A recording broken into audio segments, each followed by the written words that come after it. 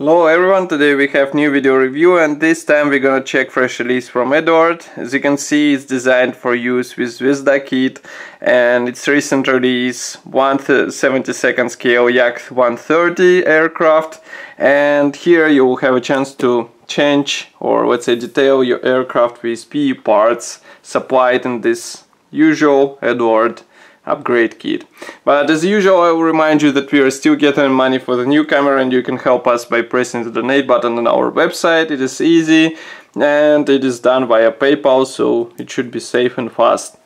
As for the kit, it should be already available for the purchase and now we have a chance to check it closer. As you remember, 1/72 scale aircraft from Zvezda is quite detailed, but of course some modelers want more, so now they have a chance to get a better detailing on their aircraft. So now just give me a second to open this kit and we will take a closer look at what is included here. So there are two PE threads in this kit and I will show them in a second. Here they are, 1, 2, and also transparent film for target sights. I will zoom in so that you can see them closer. So here is the first one, pre-painted together with this transparent film. Of course, all pre-painted parts will have to be used for the cockpit. And as you can see, dashboards, seat belts, everything will be replaced with metal parts. You will have to carefully cut out the small segments for the target sights on your Yak.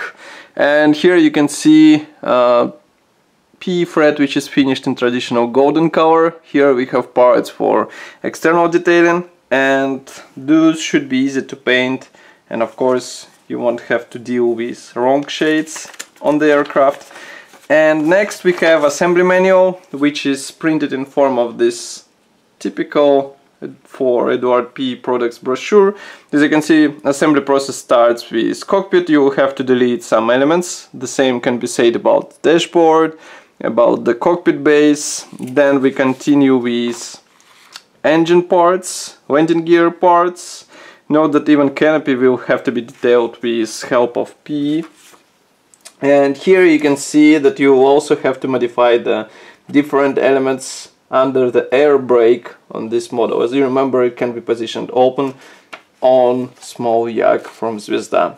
So that's all for this video review. I hope you enjoyed it. Once again, I remind you that this kit is already available on official Eduard website and you can get it directly from there. Of course, don't forget to write your opinion about this kit here in the comment section below. If you like this video, press the like button and subscribe to our YouTube channel. And I will see you in the next video review as usual. Bye!